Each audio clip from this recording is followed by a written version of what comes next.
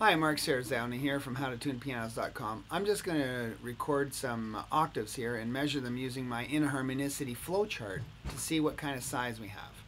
Before we get into the video, we should go through the procedures for setting check notes and for orally measuring the inharmonicity for the purpose of tuning in clean mid-range octaves and for determining optimum temperament sequences. This is the procedure for setting the check notes. First, determine what the check note is going to be by going 2 octaves and a major third below the coincidental partial. Whenever we play an interval note, there will be a coincident partial, a partial that belongs to both partial series above each note, and to get the check note you just go 2 octaves and a major third below that coincident partial. The next step, set the check note flat from the reference note so that it makes beats with the reference note of around 4 to 5 beats per second, not too slow, not too fast. The procedure for using the double string unison, which is what I'll be using in this video, what I do is I make a double string unison by muting one string of a trichord. You don't have to do this if you're using bichords because they're already a double string unison. And then I tune the other 2 strings of the double string unison clean. Then, from that clean double string unison, I will judge its pitch. If it's not good and needs to be moved, I will move one of the strings in the direction I want to go by the amount that I think is appropriate. One of the many benefits of double string unison is you can move the note by the amount needed because you can hear how much you've moved the note by how much the double string unison is out of tune. After I move the one string the amount I want to go, I bring the other string back to being a clean double string unison. Then I'll judge the pitch again. If it sounds good, I just remove the mute and tune the third string so that the trichord is clean. And then when that's done, move on to the next note. The procedure for tuning the A3, A4, and the F3, F4 octaves is shown here. I won't go through it step by step, but if you need to, you can always come back to this part of the video and check it out. Okay, I'm going to use double string unison only because it's the most accurate way of hearing different changes. And we'll start with a really flat A3, and we'll use the A4 where it is as a reference. So we're going to try and make a clean octave from the A4. First step, you got to clean up that double string unison. That's 2 strings.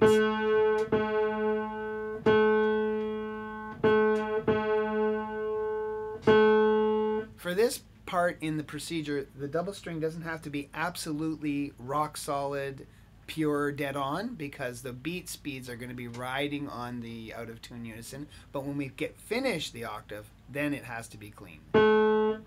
So now we do the 4-2.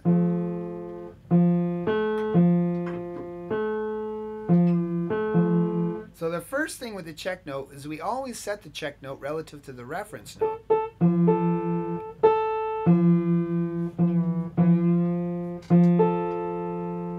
Making it about 4 or 5 beats per second.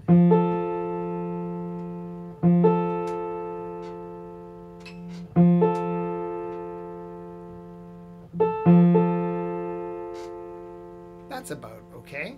Now this is really narrow, so we're going to raise it.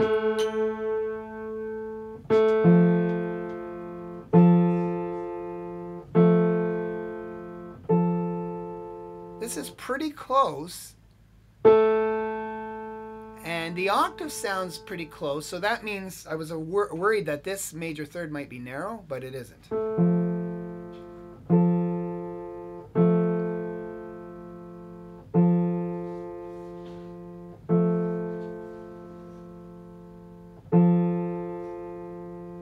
So the procedure is to make these 2 equal, and they seem to be equal. And then the procedure says check the 6-3.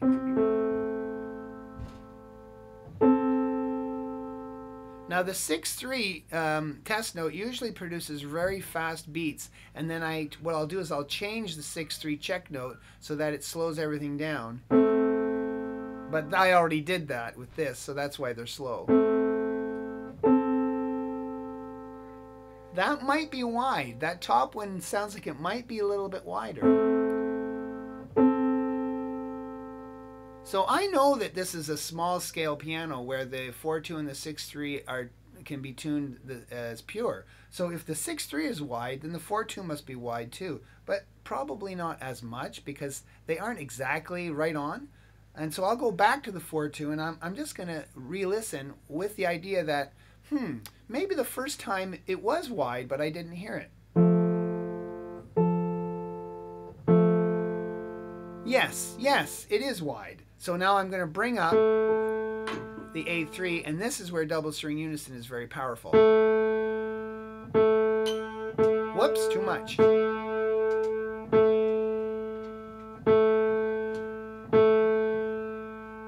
You hear that? That is not a lot. Now tune it out with the other pin.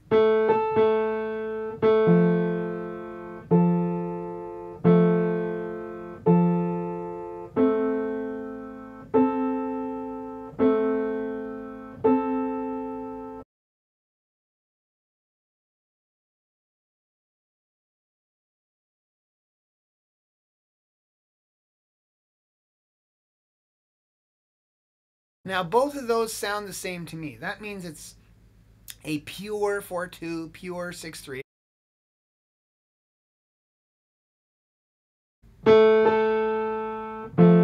And now when we play the octave, it doesn't sound clean. But it's not because the size is wrong, it's because one of the unisons is not clean.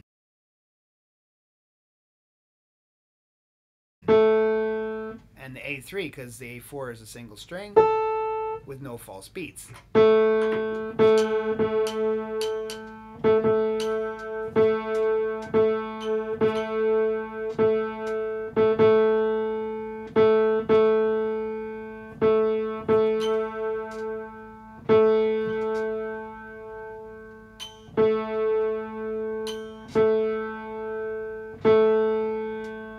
So here's where we get really finicky about the unison.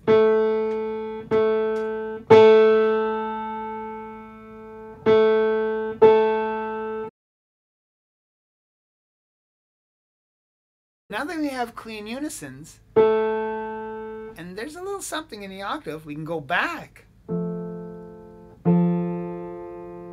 It's wide. And that sounds wide too.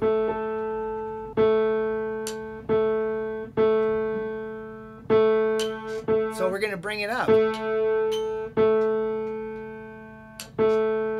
But we're dealing with some very, very precise measurements here, so we have to use the double string unison.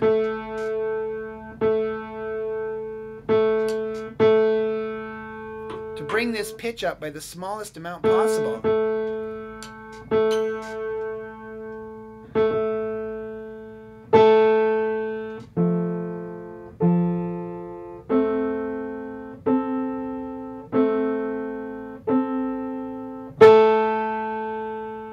And there you go, a clean octave tuned as a pure 4/2, pure 6/3. Well, what about other kinds of octaves? What about octaves that can't be tuned as pure 4/2, pure 6/3? For that, we're going to simulate that by using I think I'm going to try and use a C sharp. That's going to be a little tricky for me, but I'm going to try my best to make this C sharp into an A and keep remembering that it's an A.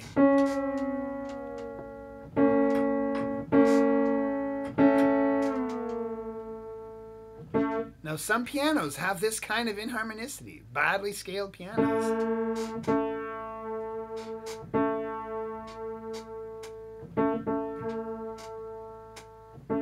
Now there's some bleeding from the third string. So I'm just going to get that one.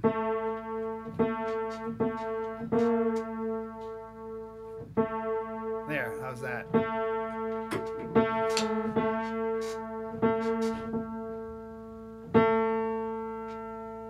That's pretty good. So now that A, when we play with an F, is way off. We play it with this A. And here's an example of beat matching. I can hear la la la la la la at the 4/2, and this is really fat. And I can hear it sharp, so I'm thinking this is pretty narrow. It's a narrow 4/2. By how much? by that much. So I'm going to lower the A3, the quasi A3, by that much. How? Double string unison.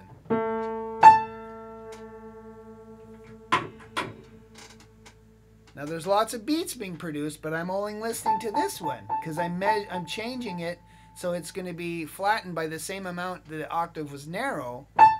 So I have to listen at that partial.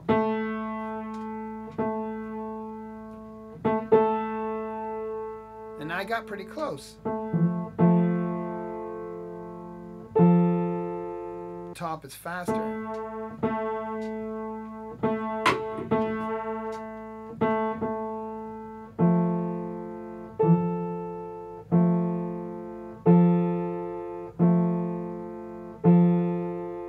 That's pure-ish.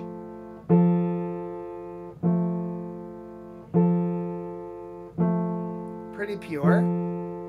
And now the procedure says, after tuning a pure 4-2, measure the 6-3.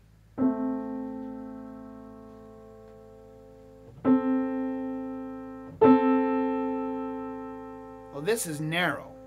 So the procedure says, if it's narrow, tune it as a wide 4-2, narrow 6-3. So I'll lower the A3, quasi A3.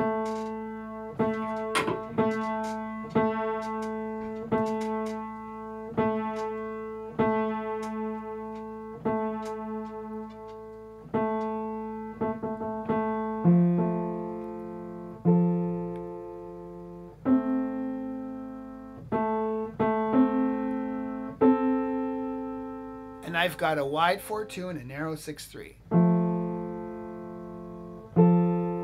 The top is faster. The top is slower.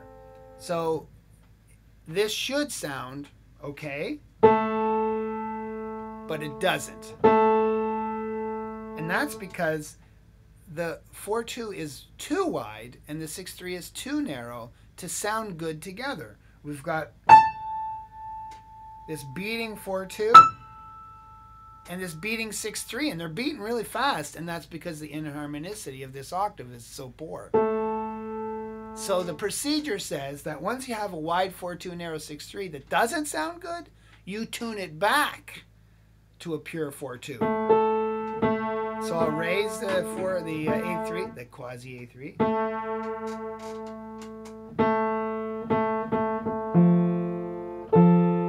This is a narrow 4-2 because the top is slower.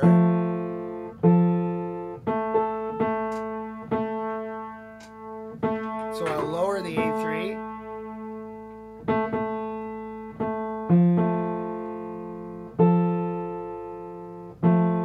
Now it's wide because the top is faster.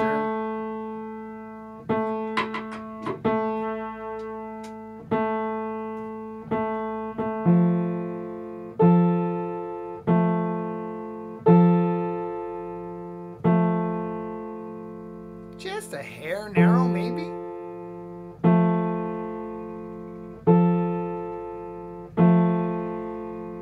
And when you play it,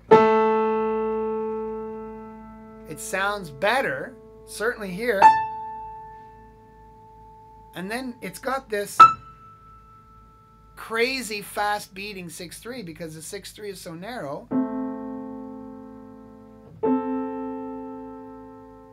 But the octave ultimately sounds better than it did before as a wide 4-2, narrow 6-3. We call this a large scale octave and a large scale inharmonicity for the piano, which has nothing to do with the size of the piano itself. It has to do with the relative sizes of these partials, of the octaves at these different partials. So that's a large scale. What about a medium scale? Well, what if I was to take the B? Train coming through. What if I was to take the... Oh, I've done this already. That's why that B sounds like an A.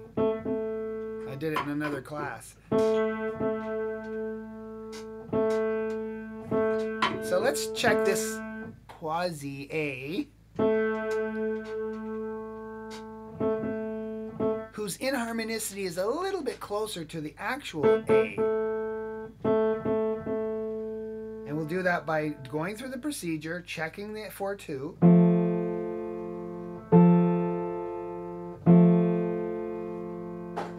If anything, that sounds like it might be slightly wide. Let's check the 6-3.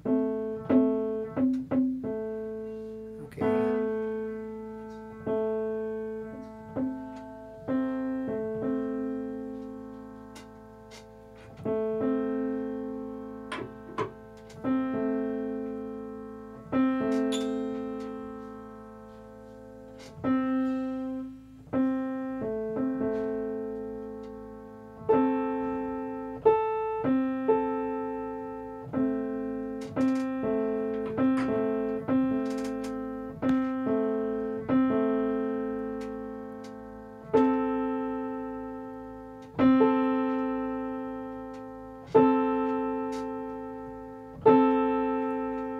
The check note is always set relative to the reference note, eh?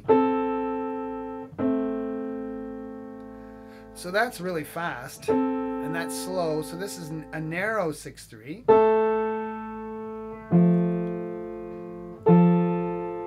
And a narrow 4-2. So let's lower that A3 quasi. It's actually a B.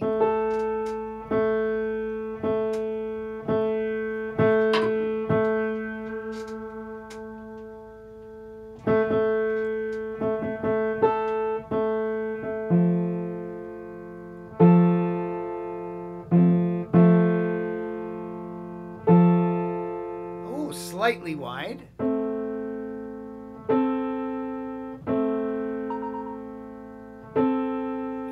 Slightly narrow. It could have motion in it. Let's check the unison. There it is. There's that motion.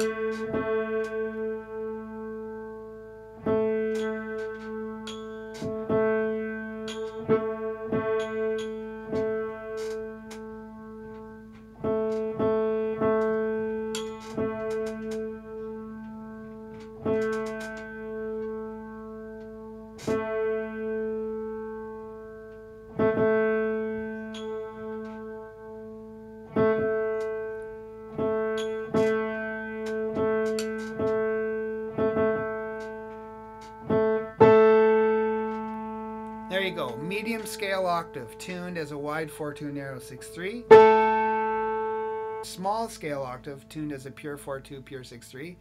Small scale octaves can't be tuned as a wide 4-2 narrow 6-3. They can only be tuned as a pure 4-2 pure 6-3 or wide 4-2 wide 6-3 or narrow 4-2 narrow 6-3. So there's your small scale, there's your medium scale, and there's your large scale. They all sound pretty good, but they're all different sizes. This is a pure 4-2 pure 6-3. This is a wide 4-2 narrow 6-3.